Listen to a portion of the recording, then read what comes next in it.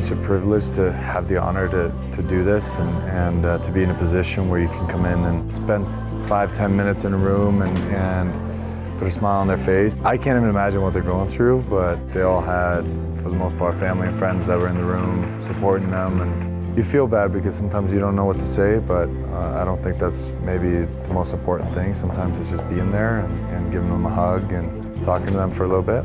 So today was a good day, but also a hard day. First woman I talked to, she was saying how hopefully next year she gets to go out and ring that bell, and she could see it from where she was sitting getting chemotherapy. She could see the bell out there, and she used it as motivation to get out there next year and ring that bell.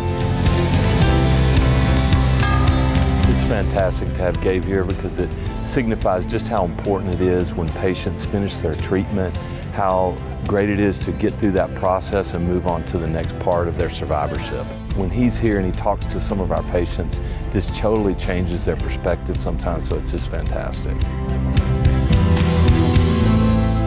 Gloria was one lady that was super sweet. She told me that her son is going through cancer right now as well, and it's sort of heartbreaking because you really don't know what to say. It's tough, but she was in good spirits, and she was a big Avs fan. She was going to watch our game, and she was going to cheer us on from her room, and yeah, super sweet. Can I give you a hug?